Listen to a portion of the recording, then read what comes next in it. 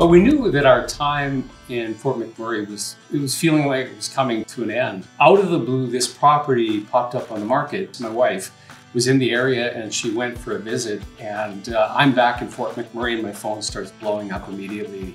Oh my God, it's a half a block from the art store. It's blah, blah, blah, blah. We dropped everything. She came back to McMurray. We flew down together. It was all the check boxes. It was everything we were looking for, both personally and professionally.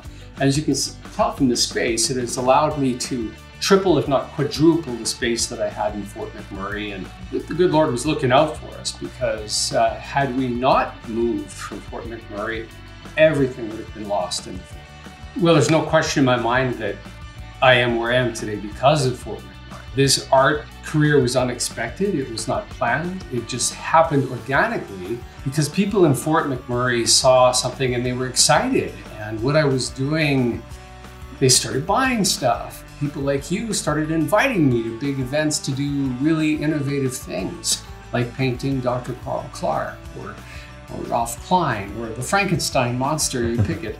It just sort of started steamrolling, all because of Fort McMurray and the people there. And they still support me. I'm down in Okotoks, but I still have a tremendous amount of clients in Fort McMurray. And so whenever I get an ask from Fort McMurray in terms of supporting a charitable cause, well, I'm jumping all over it because I have deep fondness for the community, and I always will. I have always had a deep admiration for people that work in energy and gas, particularly in the oil sands region of Alberta. The dedication, the innovation, the focus on environmental protection, despite the challenges of trying to eke oil out of the sand, they do some amazing things. I've always been proud of the work that happens in Fort McMurray. I've never worked in oil and gas myself, but having worked with the United Way and with Keano College, our connections to the industry are significant. And the generosity of the people in terms of building community, you know, we've always had a challenge up in Fort McMurray of brand. How do people understand the community as a place to raise a family? I was served for a period of time on municipal council, and I was passionate about telling the story that this is a great family community. And we raised our family there. And I got to tell you, one of the hardest things about moving south here was how our sons, they were deeply connected to Fort McMurray, particularly our younger son. That was a tough move for him. Paint some more.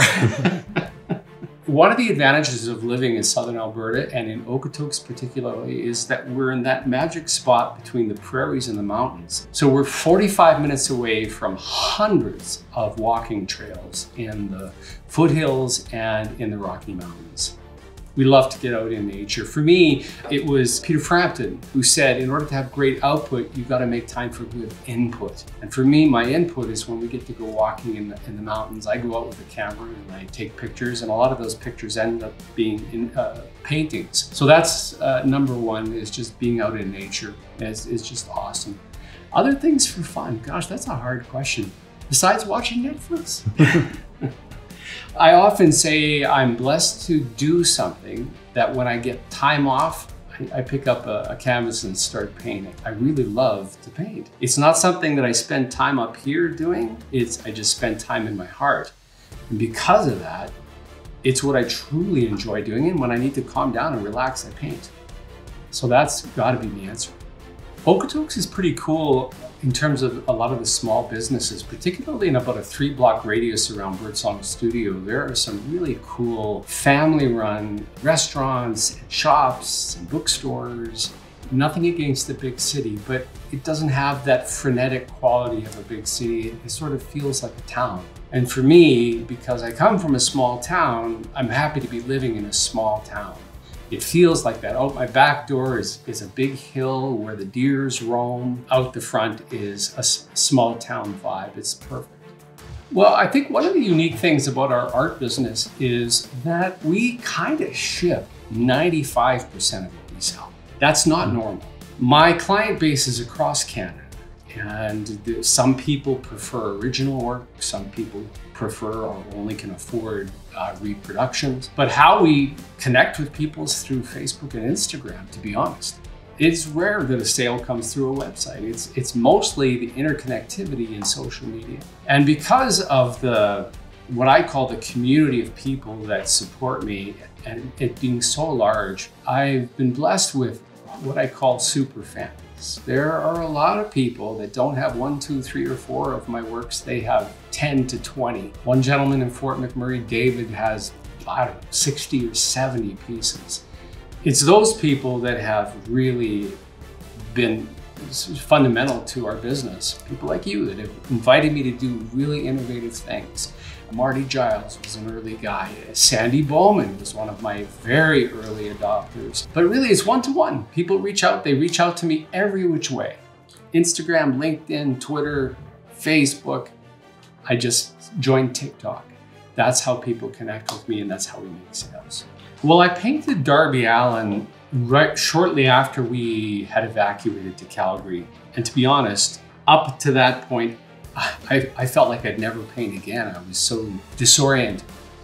But my sister suggested that I should probably paint the fire chief. It'd be a good thing to do. So I did. And I posted that night, went to bed, and woke up the next morning and it had gone crazy. It was 750,000 views, and all of a sudden the networks are calling, and I was on the national news. I share with everybody that wants to listen that was a major shift in my art career. People that didn't know me from Adam all of a sudden knew who I was. It inspired a tremendous amount of business. How did it feel? It was surprising. It was like a roller coaster ride.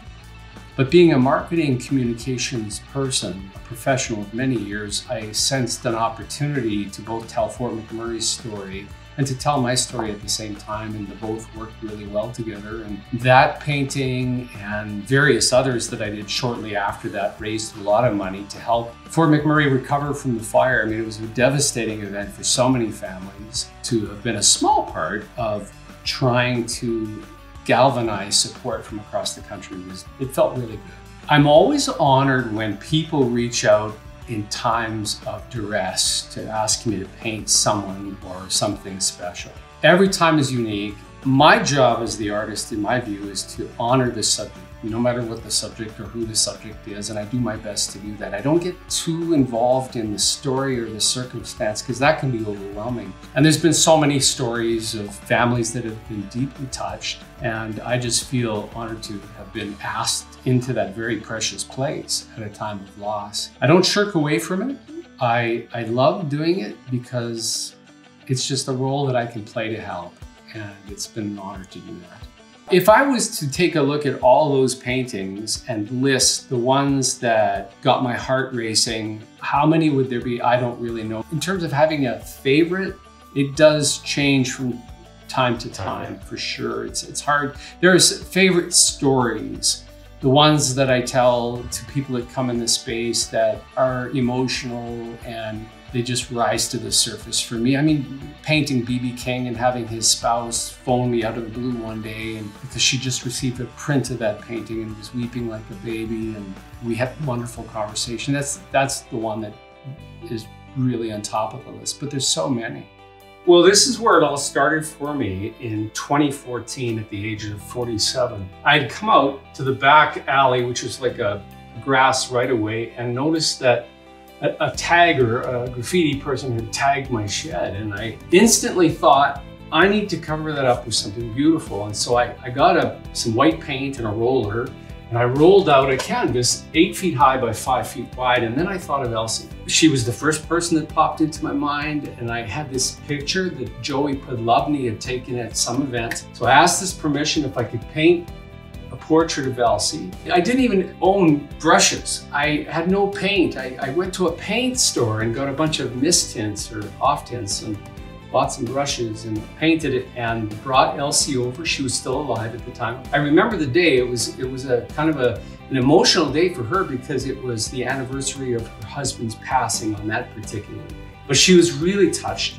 And we spent a lot of time together in the time that followed, and even on the day of her funeral, her family showed up at the house wanting to see it. So they knocked on the front door, I took them back. It was the middle of winter and they all wanted to get pictures with it. So it's a really special piece. And written into it were prayers from Elsie's prayer book. That she had 2 binders of prayers that she would often speak at Fort McMurray's major events. And she lent those to me. So she started everything. And then of course, Dorothy was next. Dorothy was our neighbor before she passed away in downtown Fort McMurray. And her husband, Rod, allowed me to paint her portrait up here. She was Alberta's first female Indigenous chief. You asked about this gentleman. Morimoto Drive in Fort McMurray was named after Tom Morimoto's parents. Tom was an oil sands pioneer. He was the only Japanese-Canadian soldier that landed on D-Day. He was a very short guy, but he had a grip. It was a solid grip. And he was alive when I painted him as well. The other 2 small ones are Punch Dickens. Dickens Field is named after Punch Dickens. And this is Jim Dory, the gentleman that actually built this shop. And I'm convinced his spirit was the positive energy that it contained. He was a guy that worked at Syncrude for many, many years. He was a singer-songwriter, a wonderful guy. Just go to our website, it's birdsongstudios.ca, or reach out through any social media channel. I'm on all of them, even TikTok.